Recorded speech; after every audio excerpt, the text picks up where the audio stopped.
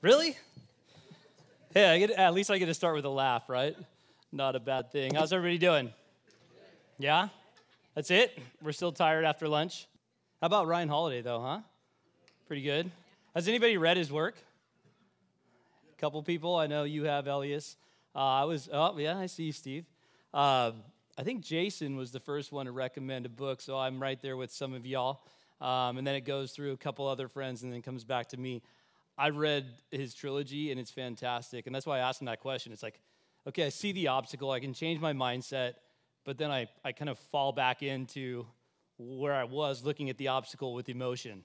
And so we are actually going to talk a little bit about that today. Kind of an interesting topic if you think about it. Please, sir, I want some more. I'm going to bring you something a little different. I'm not a dentist. I'm not a physician. But like Jason said, I do this because of people. And I think this doesn't work unless you work on yourselves, number one. But number two, work with your team. And then work through your patient. Because as people, we want to be talked to. We want to be understood. We want to be connected with. Right? And so at any rate, I hope you get a little something out of this today. And if I can impact one person over here and one person over there, I will be incredibly happy because it's really hard to stand on a stage where Aaron Elliott was just at and Ryan Holiday and everybody else. But before I dig in, happy Valentine's Day. Is anybody here with their loved ones? A couple of you? Mine was supposed to come this year and she couldn't. But she was pretty excited that the Costco flowers landed on time. I just got the text, so I'm excited about that. Jason said it all, so I don't need to go too far into this, and this is what embarrasses me most. Bottom line, I am biased. Yes, I am one of the co-founders of SleepTest.com. Yes, I'm the president and CEO, and I do that because I love people. And what I'm sharing today is biased in a way that I want to impact the way you guys look at your people or your patients as people. Because we can't go straight to the appliance that we love, whether it's from Whole U or Prosomnus or Glidewell, you name it, until we're actually having a committed conversation with a patient who actually embraces what you're saying. And so, even though most of my career has been in healthcare, the one thing I'm most proud of that's on this slide is my family. Everyone does this, so you got to do it. I'm a real person, too. So at any rate, see if this guy works. My wife, Selena, our twins, Micah and Skyla. I got that picture yesterday as they were dressed up for Valentine's Day. And no, we're not from Houston, but I coach t-ball and soccer, and that was don't get mad at me, my SoCal friends. But there's a lot more motivation behind this. And I hope you guys know what that motivation is for yourselves. This is me, so if you haven't heard me speak before, I'm a walking, talking apneic patient. I may not look like one on the outside, but on the inside it's clear, thanks to our friends at Vautech who pointed this out to me. And this is the one thing, I'll say, you don't have to have CBC to do sleep, but it sure as heck helps when you're trying to educate a patient so they can see this. I'm pointing here as if you can see. So, look, I'm in this journey with you. If I don't wear my appliance every night, my wife will kill me, and number one. And I get that nudge, hey, put your appliance in, you're snoring. I'm like, oh, thanks, babe. Reach over, put it in, because I prefer to kiss her before I put it in, and then I fall asleep. But I also don't have the energy to spend the time with my children, playing soccer in the backyard after school, riding bikes, etc. So I'm in it. And it wasn't until I sort of went along this journey to understand where this has traumatized my own father's life. And so forgive me for those of you guys who've heard me speak before, but we're going to be talking about motivation. And so if you don't know what your motivation is and your team doesn't know what that is and therefore your patients don't know what it is, then you're in trouble. And so my dad is the one reason why I got into sleep medicine 5-6 years ago.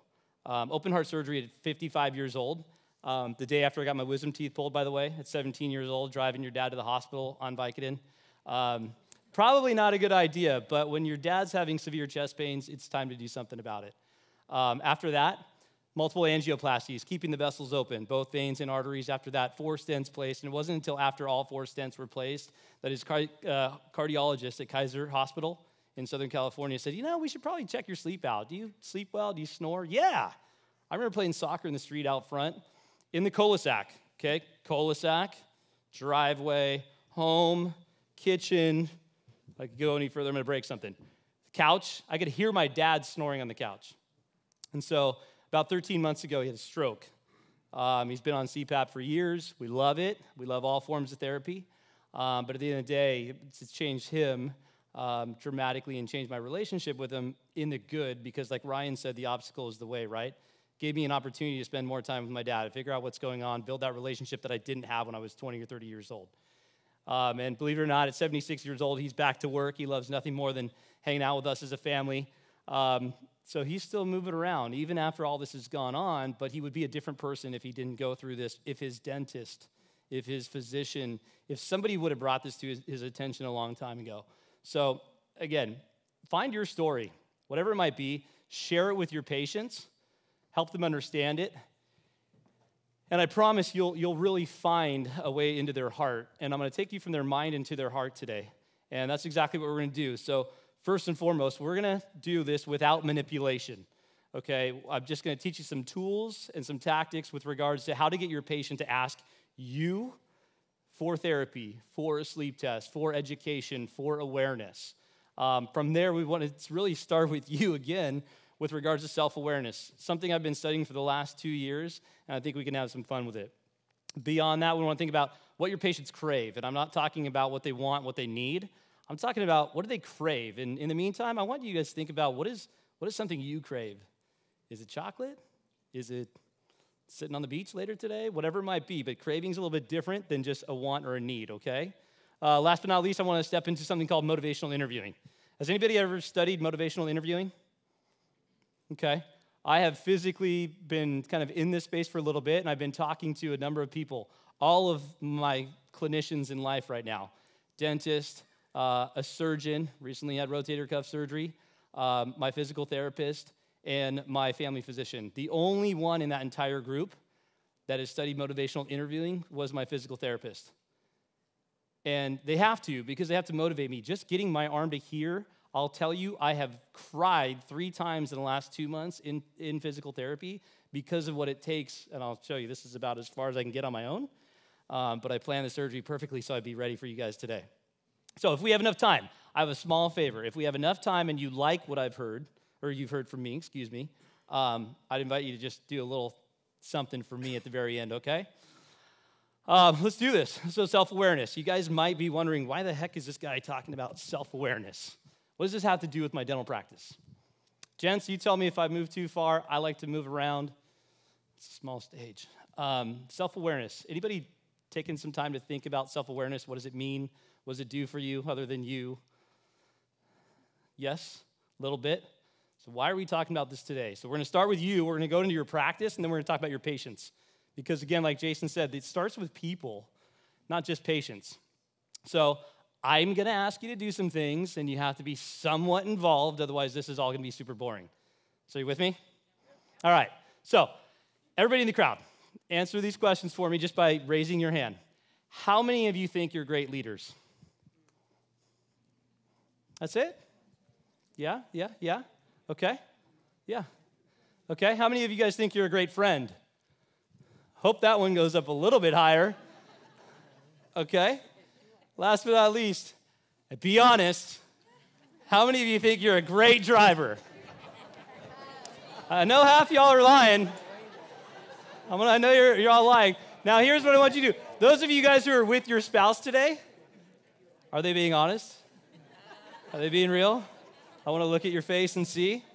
Okay, so let's try this again. Okay, who raised their hand for just one? Just one of those 3. Okay. Who raised their hand for 2 of them? Okay. It's okay. You guys can actually put your hands up. Okay. Happy hour's coming later, but you have to get through me first, and we all want to see Jameson Spencer. Okay. Who raised their hand for all 3? I would. And look at your neighbor again. Were they lying? Probably, right? All right, here's something we got to realize, and that I did not know. And this is on behalf of the work of Dr. Tasha Urich. If you want more information about it, come find me later. Self-awareness is not just understanding who we are. I do that fantastic. But it's also how we're seen. And neither one of them, there's no correlation between the two, but the key word here is and. And I fail with the second one, I can tell you that right now. And your neighbor sitting next to you is probably thinking the same thing. But look at this. Self-aware people, more productive, happier, more confident. We all want that, right? No, okay. I do. That would feel great. So how many of you guys feel like you're self-aware? Cool. That actually goes right along with the stats. I would raise my hand if I were you. I would have raised my hand for all three of those items. But here's the sad part. First and foremost, 50% of us think that we're above average. 95% of people think that they're self-aware. And that wasn't everybody in here. But here's the honest truth. Only about 10 to 15% of people are, in fact, self-aware. And so I challenge you to think about that and what that looks like for you in your practice. This all starts with clarity. Some of my friends in the back have read some books on clarity with Brendan Burchard that I think is fantastic. But clarity is, who am I, what do I want, and how am I going to get there? If you don't know those things, then it's a challenge. And I, too, have been talking about our why, our purpose, for a long time. Thank God for Simon Sinek, or Sinek, however you want to put it. Fantastic work. But here's the deal. A lot of us know what our why and our purpose is. Now I'm going to challenge you to think outside of that. Do you guys have a good idea of what your why is? Give me some hand raising again. Why you're a dentist, why you became a dentist, why you got into dental sleep medicine, why you started a company. Joey, why you keep coming with me? But the not whys, this is the challenging part where you got to dig deep. The not whys are the fear of failure, the fear of loss. The list goes on and on. Can I sleep test patients? My team won't do this. It's too uncomfortable. Man, cash flow's tight. I can't buy that CBCT or even set up with a new sleep test company. Or I can't sleep. So think about what those not whys. Does anybody have I'm calling them not whys. Okay, does anybody have a not why or 10 in their life like I do? Something holding you back? Only us? Wow, it's just me and you, sir. Wow, you guys are amazing. Whoa, whatever you guys are drinking, I'd like some. Here's what I want you to do, a small exercise, and I would challenge you guys to do a couple things. I'll talk about it throughout the time, but challenge you guys to do this with your team as well. It might happen to be a huge, long list. But what I would recommend, you can write all over my handout, tear it up, throw it in the trash, but I want you to write down just one simple thing that you might consider a not why, something that's holding you back from being the best dentist you can be, the best husband you can be, wife, spouse, boyfriend, girlfriend, best leader you can be. I did not see a lot of hands go up when I did ask about who was a great leader, and that's okay. And I appreciate the fact that you guys realize that, but I would also encourage you to take that next step. So rip out just one piece of paper. Smallest piece you got, biggest piece you got, I don't care. But on your way out of here, you write down that one not why. On the way out of here, I want you to look at it, stare it in the face, and throw it in the trash. And if you are here with your spouse because you're here for Valentine's Day, I think it'd be pretty cool to share with them too. And don't stop there, guys. We got to take out the trash all the time. I got a lot of trash going on up here that I need to get rid of and clear out on a regular basis. And I'll continue to roll myself under the bus while I'm up here. I think it's important that we be real, we be vulnerable. I think the most courageous thing that Dr. Umbrella could have done was to call herself out and jump off stage. I thought that was actually quite phenomenal. It didn't faze her one bit. And so we need to kind of step into this space of self-awareness, but also vulnerability and courage that you may have heard me speak about before. And so, when we talk about self-awareness, it's really, what is meaningful to you? And I'd ask you, this is the same thing, write it down. What's meaningful for you? Do you know? What's meaningful to your patients? When's the last time you checked in with them? What's meaningful to your spouse? What are their dreams? Or is it all about us and ego, which Ryan would say is the enemy? And I'm not speaking in third person, sorry, Ryan Holiday. But I also say, who's lying? We often lie to ourselves about what we're doing well or what we think we understand and what we know. Again, this might get a little weird for some of you guys. It's okay. And you would not offend me if you got up and left or jumped on your cell phone. But I think this is important to understand who you are, who your practice is, and then move into your patients because like Jason said it better than I could have, and I'm giving the lecture. It's all about people. And just thinking is not knowing. You can't stop there. Okay? Thinking about it is not knowing, and it is a full choice. It is a full commitment, whether you're Neo or not. Probably wondering why that was the first slide in the beginning, huh? It's a choice. We had a choice to get up this morning. You had a choice to fly here today. You had a choice to bring your team here today, this weekend, spend the money, spend the time, so on and so forth. But it is actually a choice to become self-aware, and it's quite challenging. It's a journey. And I'll tell you, self-aware dentists, self-aware anybody, they think differently. They speak differently. They execute differently. What I think is most important here is you influence your own opportunities. You influence your environment. You influence your patients. And it all comes from a place of clarity.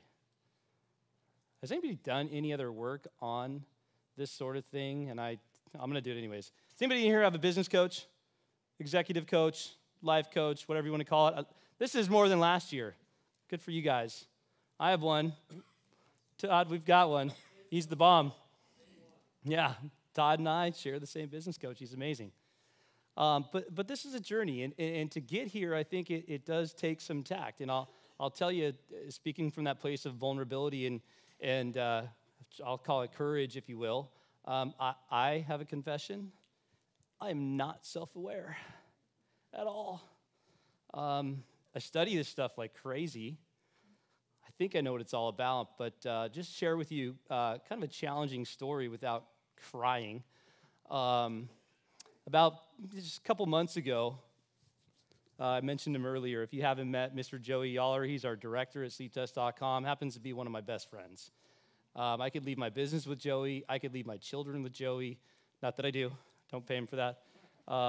But we have a certain trust that goes a long ways, and we practice something called radical transparency and radical open-mindedness.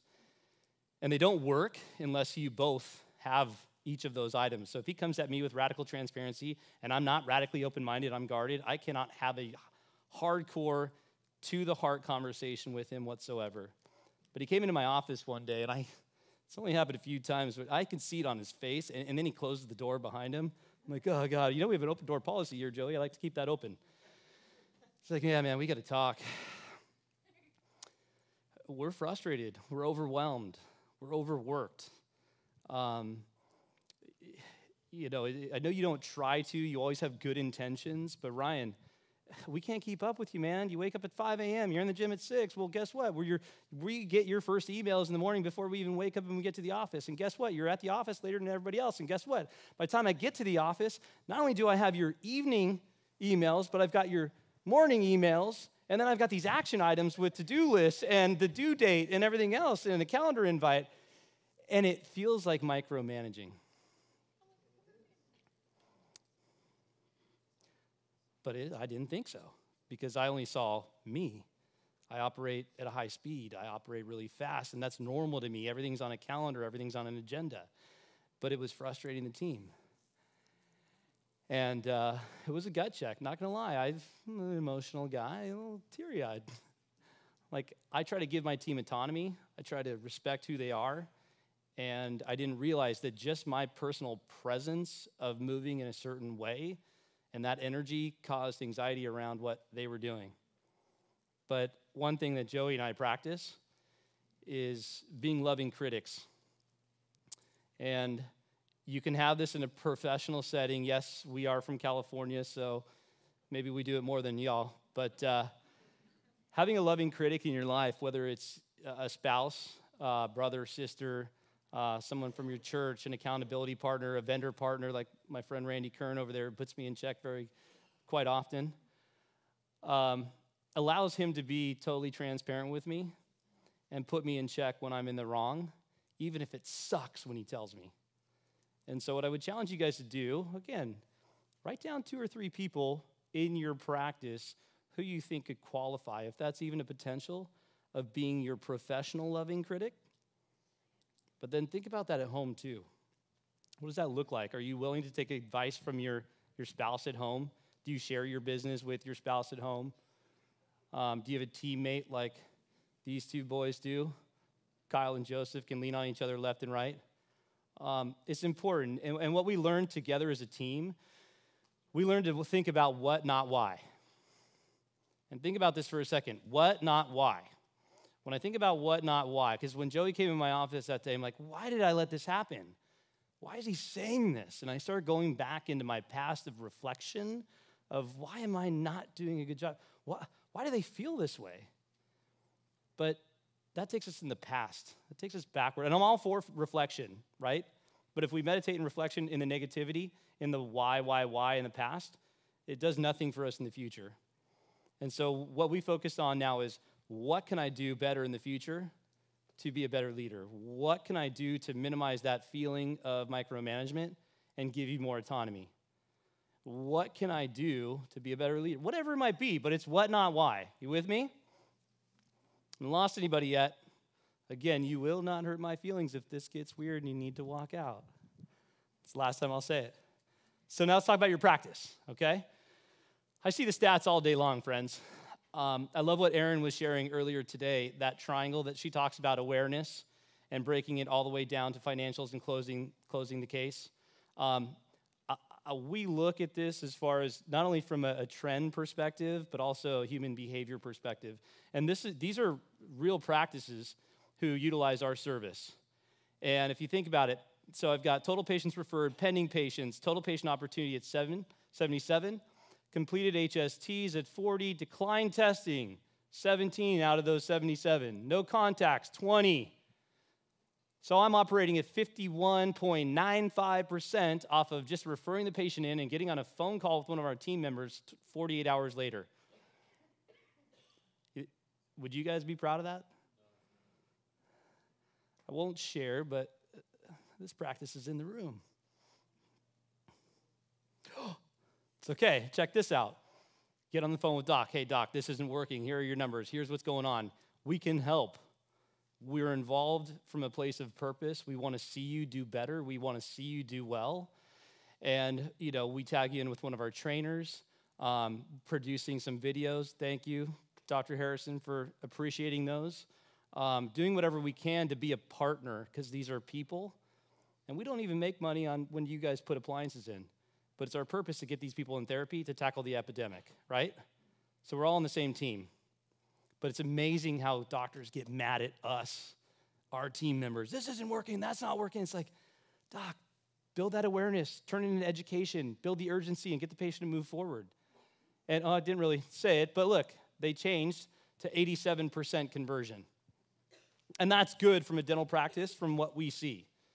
And so, again, it took a step back. It took putting the ego in the pocket and thinking about this from an accountability perspective. And we started to talk about, where do we start with these patients? What do they crave? It's not what do they need. It's not what do they want. It's what do they physically crave from you? Because with all due respect, as we move through business, 1 year, 2 year, 3 years, 15, 20 years, we kind of forget. And it becomes monotonous. And we can't forget what Gandhi says here. The customer is the most important visitor on our premises. We are dependent on him or her. He is the purpose.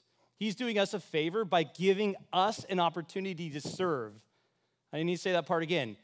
He or she is, it's he because that's how I copied and pasted it, but he or she is doing us a favor by giving us an opportunity to serve. But I think a lot of times, whether it's me or a lot of us in here, is like, I have the best dental practice around. People should be so thankful that they get to come to my office. We do Invisalign. We do implants. I've got a CBCT scanner, and I do more sleep than anybody in the area. And we take these things for granted. And I do too. So when we think about crave, again, it's more than just this need. It's just this want. You really have to dive into the patient's psyche to understand what is it that they're begging for, what is it that they're pleading for. And until we know that about your patients, we're not going to get anywhere. And what most of them are looking for is a great deal, right? But they want value, and they're willing to pay more for great value. I do it in my dental practice all the time. It's not cheap, and I've known them for 15 years. But look at this. 70% of Americans are willing to spend more money with companies that believe to provide, so they believe they provide excellent customer experience. And on top of that, your biggest risk is damaging those relationships. So do you track how many patients you lose? No, probably not. Do you track how many patients you get on a regular basis? Absolutely, I'm sure you do. So we want to hang out in that value space where we bring great value at a lower cost, but as we get fantastic and build these positive experiences, well, then we can increase the cost of what we're doing, each visit, each consult, the clinical exam, the delivery of your appliances, while still staying ethical and fair. So as we look at this specifically, and you think about these folks here, you know all of them, right? If you've been to California, you've had an In-N-Out burger. Okay, Starbucks, you know what you're going to get. Costco, one of my favorite places to shop. I had to stop going in there because I go to up and down every aisle. That gets ugly. But In-N-Out actually has a protocol where they, from start to finish, the patient or the person, the customer's experience starts from a mile away. They actually do this on purpose. They blow the smoke or just the vents out from inside so you can smell the burgers from a mile away. You walk in, you're in and out. I mean, legit, you are in and out because there's only 4 items you can order, but it's really cool because they have secret items too. And if you know the secret items that I don't even know about, I live in California. I'm like, I can get an animal burger, but how do I get it this other way? But one thing these folks all have in common, they provide phenomenal customer experiences, but they create loyal and returning customers. And just some stats, and again, if you guys want to come up afterwards, I'm happy to share with you all the resources I have where I found this data. I have to study this for my own business, right? And the thing is, loyal patients are worth 10 times more than their first purchase. So would you rather be selling, yes, I said selling, to a patient in your chair who's been with you for 10 years or the one who just came in a week ago? The stats say it's easier to sell the patient who's been your friend for a long time. So think about that, because I don't know about you, but does anybody in here ever had a patient tattoo your logo on their body? Yeah, I was just studying this online. Sierra Nevada has a full-blown following, and every year they have this annual event where they all get together and everyone's sharing tattoos. So how do you turn your patients into loyal fans? How do you do it? So again, I don't expect you to have that tattoo anytime soon, but it's all about creating an ecosystem, and that's between your patients and your team. Okay, that ecosystem specifically will, number one, get your patients to stay longer, but number two, a much better work life for your team, increased attendance, and overall, at the end of the day, higher profits. So it's all about figuring that out. And I think if you guys were to imagine walking into somebody else's dental office, because I know this is not your dental office, right? But imagine they walk in you walk into another dental office, somebody walks into yours. No greeting at the front door. This is my first time in your office. Smells a little funny. Okay, I'm already scared, as we talked about I heard in a couple other lectures. I'm already scared because I'm afraid of the dentist, drill and fill. Okay, and then I walk up to the front desk.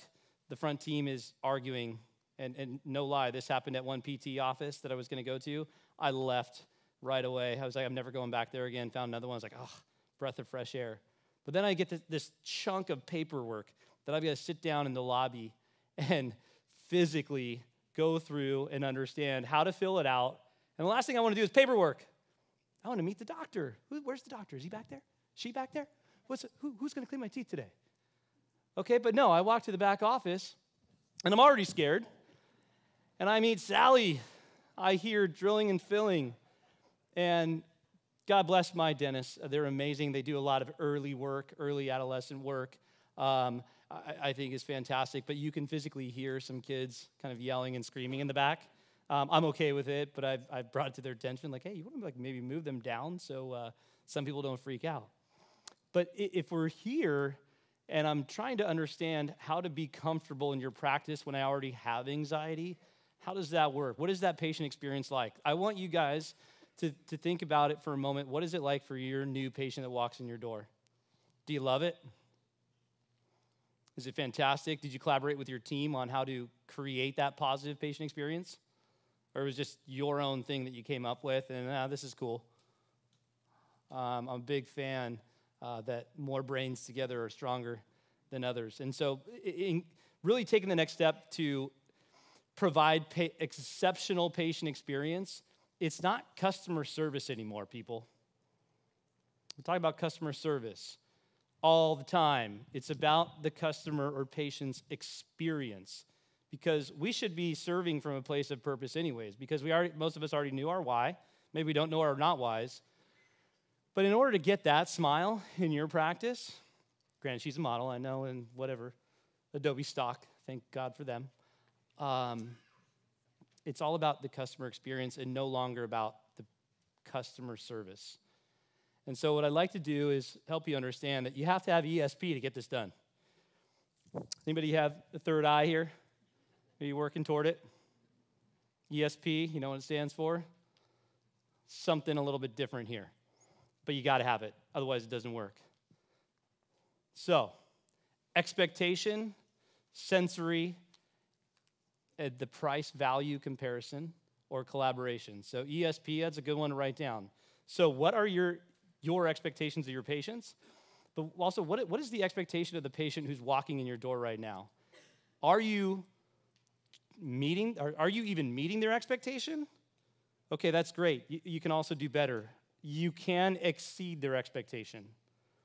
Sensory, going back to in and out.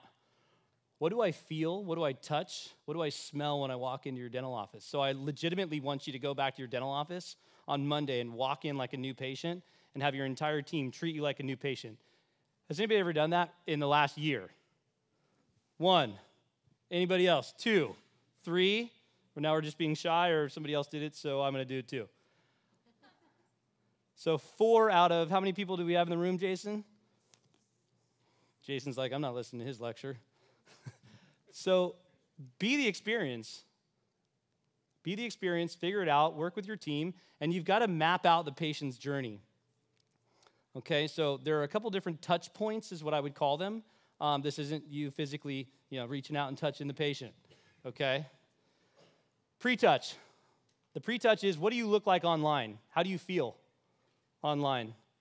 I love sending folks over to Mark Fowler and his team over at Bullseye Media, because he sets you up with a different presence online to showcase who you are as either a dental or dental sleep practice. What does that look like? Because that's what everyone's doing. They're already shopping you online before they walk in your door. They've already seen 3 other practices. They're looking at your Yelp reviews, your testimonials. Do you have video?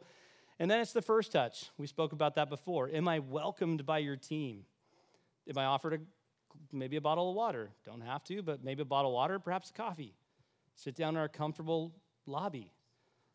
Maybe I'm using a tablet instead of a large stack of paperwork. The core touch is all you, doctor. You are the core touch, along with your assistant, your hygienist, but you are the core touch. While that patient's sitting in your chair, what do you know about them? Do you know their dog's name? Their husband's name? Spouse's name? When was the kid's last soccer game? And what is that experience and that interaction like? And then from there, as they walk out that door, what is that last touch?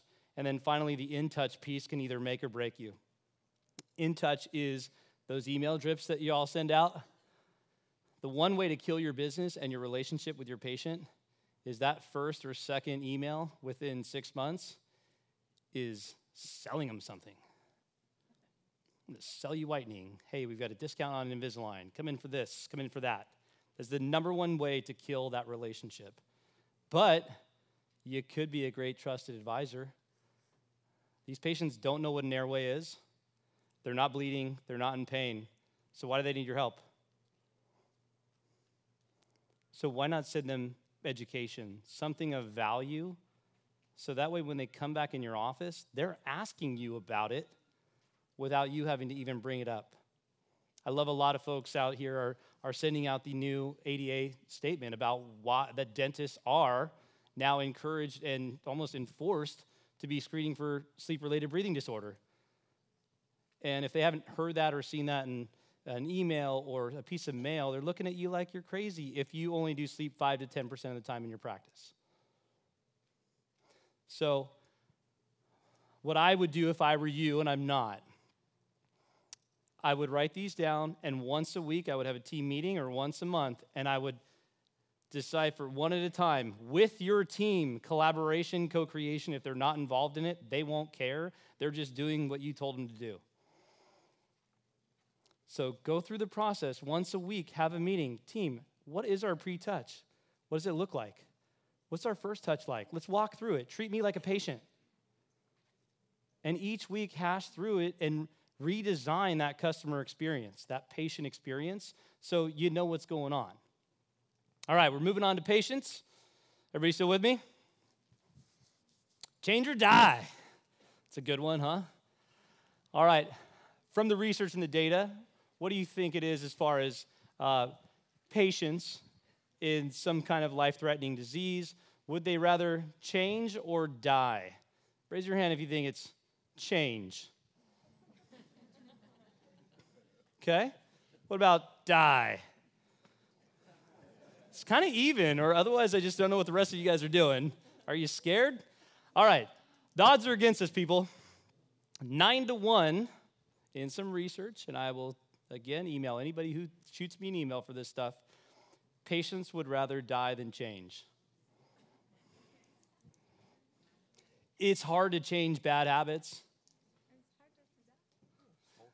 Smokers? Yeah, absolutely. 80% of healthcare costs are consumed by behavioral changes. But yet we are trying to sell an appliance or get a patient to do a sleep test. Gosh. So this all starts with behavioral change, and it's not easy. This is something we have to practice. This is something we have to go through. And it starts with feelings. So if this is to Southern California for you, sorry. People have feelings. Your patients are people. Okay, so we got to tap into the psychological piece, the emotional piece, and the spiritual piece if need be as well. Because people will not change if you make them feel bad, scared, ashamed, or humiliated. But if you are compassionate, if you are empathetic, and you care for them from your heart, not just from your mind, they'll do something about it. And it starts with something called reframe or reframing. And, we talk a lot about mindset. I've learned so much from Ryan Holiday about mindset. But I think a lot of this now has to transfer from changing the patient's mind to changing the patient's feelings.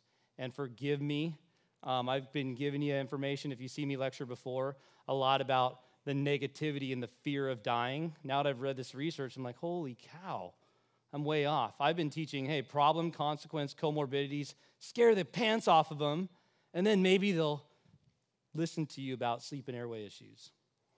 But there's something to be said about moving from the fear of death to the joy of living.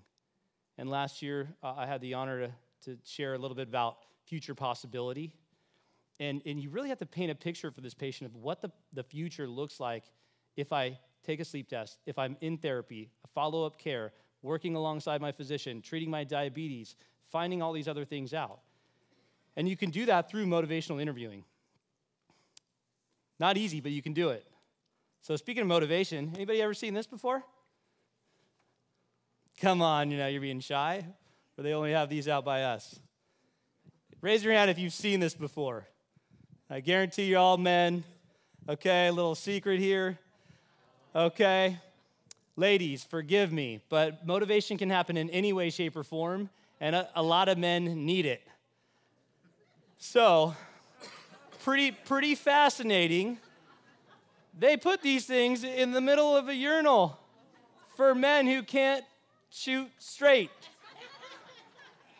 And doing the research on this is pretty funny. There are actually a lot of different kinds you can do.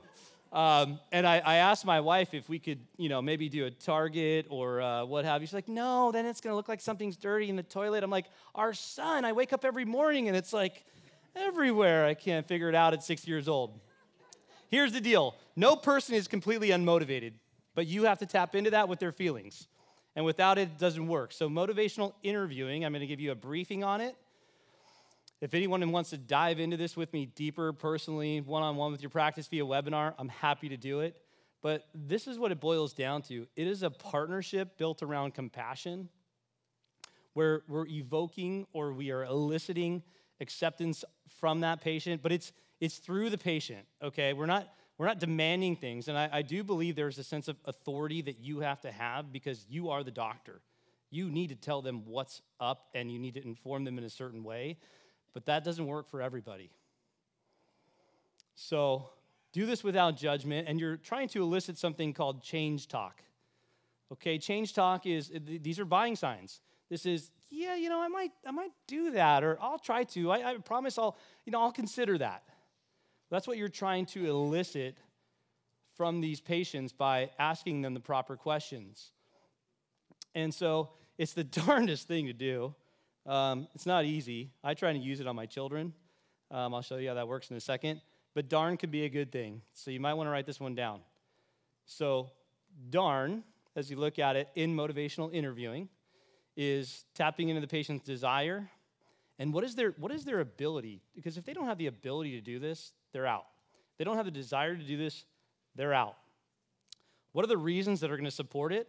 And then finally, what is the need behind it?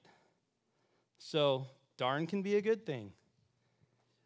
But without all those, we're stuck telling the patients why you need a sleep test, why you need to change your sleep habits, why sleep therapy is important, why you need to change. When I already don't want to change, I'd rather die. So try asking these questions that allow patients to tell you why they should change their sleep habits. Allow patients to tell you why they need to take that sleep test or why they need to change. And friends, I think it's in the handout too, but if you email me, I'm happy to share because I want to be courteous of our other folks. We've just got a few minutes left. Okay, so try this out. And this works on your kids if you can't get them to do their homework. Okay, so watch this. On a scale of 1 to 10, how important is it to you to sleep well? You say 7, sitting in your dental chair. Okay, 7, that's all right. Take it from there. Why are you at a 7 and not lower? You're probably thinking I was going to say higher, but why, right? It's like, that doesn't make any sense, right? Hang on, this is tricky. So why are you at a 7 and not lower? Think about how I would respond to that. I would say, well, I want to wake up feeling good. I used to go to the gym at 6 a.m. every morning. I want to play with my kids in the afternoon. I don't want to fall asleep before my wife does because she always gets mad at me for that. Do you hear what I'm saying? I'm saying all the reasons that you want to tell me, but instead I, as the patient, am saying it for you.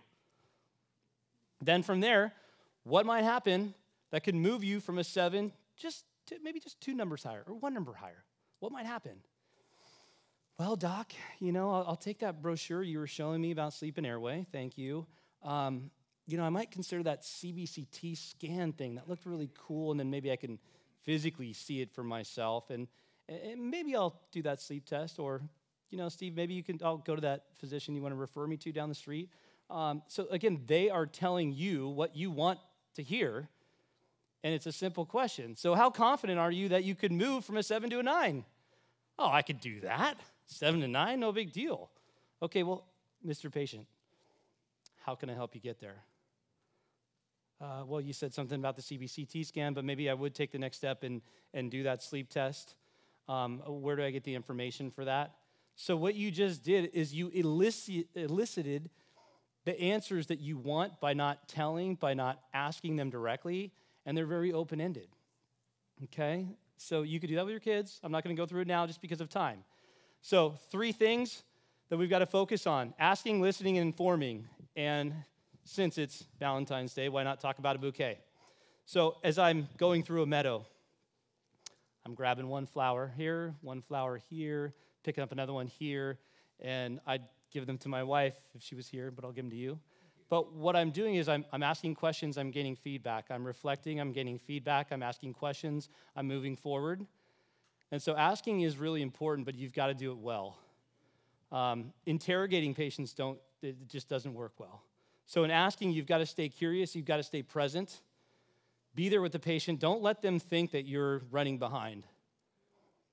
Every time I went to see my sports medicine doc after surgery, and I knew him from the gym already, always late and always in a hurry. I'm like, Mike, dude, just spend 2 seconds with me. I'm telling you, this is what's going on. But I'm too nice, so I didn't say any of that. And here are some things to be cautious about, right? Tone, pacing, wording, clarity. I've got to think about all those same things here too. And no serial investigation. Tell you why. My wife hates that. If I ask one question, I don't let her answer. Maybe it's better that she's not here, because then I can talk about her. Don't tell her. Oh, she's probably going to see the video. Anyways, if I ask, she knows. I ask her one question, I don't let her answer because she's not responding as quickly as I would have responded. It's like, Ryan, just let me finish. Or if it's like, boom, boom, boom, boom, boom, boom. Your patients then step back from you. They're not open. They're not honest. Again, I don't want to break anything, but I tend to move around a lot. So take that into consideration. Listening, something us men are real good at, right? I want to read this to you guys so you can get it. Being heard and understood as the focus of compassionate attention is healing in itself. I'll say it again. Being heard and understood as the focus of compassion and attention is healing in itself. But we're too busy trying to get to the next patient. We see it. I see it when I'm at my dental office, surgeon, primary care, you name it. So something to think about in the research. Patients who are provided more listening, more attentive listening, they're more comfortable, they're more satisfied, they trust you, and they will accept your advice. And believe it or not, it will save you time if you just shut up and listen, and it will make the patient feel like you've given more time to them as well. And, you ask, but shut up. I'm terrible at this. I'm working on it. We're in this together. So asking is not listening. You ask, you still have to listen. 3, informing. We all do this in different ways, right? I like to think dentists are better at this than most, and this is why we hang out in the dental space. You guys are a lot nicer. But people are different. We're all different. We want something different. Some of us want it honest and direct. Some of us want it gentle and sugar-coated because we're afraid of the outcome. Have you ever thought about the fact that you're physically showing a diagnosis of a life-threatening disease with sleep apnea? Flip it, put yourself in their shoes. Know who that person is and ask permission before you inform. When you ask permission, and may I please give you some advice on this, you get down to their level and you're connecting with someone as a person and not just a patient. And then you inform, but the patient makes choices. So whether you give them 2 or 3 choices, that's up to you. I'm a big advocate of saying, Mr. Patient, I can refer you for a home sleep test, or I can refer you for a polysomnograph. Here's what this looks like. Here's what this is like. What do you think is best for you? What's most important to you about that process? Quick, easy, efficient, in your own bed, or more detailed data? When they choose, they've got skin in the game, and you just co-created what they're going to do next. Appliance therapy. I know a lot of y'all do this too. Do you want to work with some kind of oral appliance? Here are the 4 or 5 different pieces that we have. Or one of the physicians I work with down the road will supply some form of PAP therapy. Let them be involved in the conversation. Let them co-create the opportunity with you. And finally, set great expectations. This goes for anybody and everybody. I don't care who you are. Our business, it's very important to do. If they walk out of your door with poor expectations and don't know what to do next, you're in trouble. Because a patient who's uninformed, who's concerned, who's scared, they have anxiety, they do nothing. So think about that. And before I do a quick closing comment, if I could, I ask you for one small favor. Did any of this resonate with you? Does it make sense? So is it worth asking for a favor? Since my wife's not here, will you guys just say with me, Happy Valentine's Day, Selena? We'll see how we can do this. And then I got 2 closing comments and we're out of here. So I'm going to say on 3, we'll say 1, 2, 3, Happy Valentine's Day, Selena. Cool, ready? 1, 2, 3. Happy Valentine's Day, Selena. Love you, babe. Happy Valentine's Day. All right, closing comments. Here's the deal. Awareness is a choice. whether you think it's weird or not, it starts with you. Okay, remember, people would rather die than change. You've got to motivate the patients, starting with their behavior first.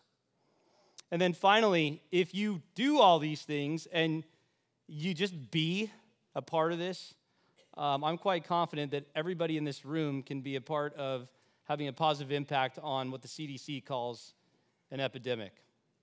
So thank you all very much. Appreciate you. DS3, thank you. It's an honor. I don't know if we have time for questions. That's up to you guys. 2 questions? Sure, I'll take them. Or you can come see me over at the booth, whatever.